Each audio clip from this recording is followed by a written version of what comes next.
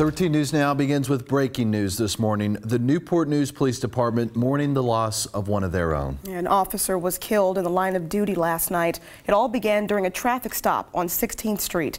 Nearly 12 hours later, the road still shut down. 13 News Now reporter Allie Weatherton is there right now. Allie.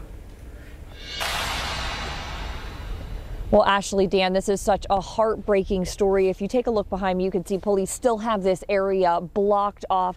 Crime scene tape is here right off of 16th Street, and part of the road is still shut down. Now, police say this incident happened just before 7 last night off of 16th Street. Investigators tell us the officer pulled someone over, and during that interaction, the driver pressed on the gas and took off. Now, the person driving that car dragged the officer before it crashed near 16th Street and Walnut Avenue.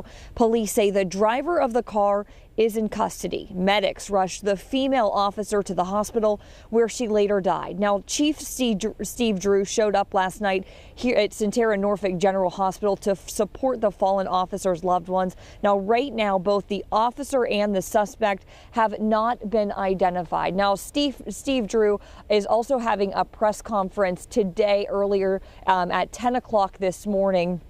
We will be there and provide you all the details on air and online at 13newsnow.com. Now, all night we've seen signs of support. Madison is in the studio with all of that.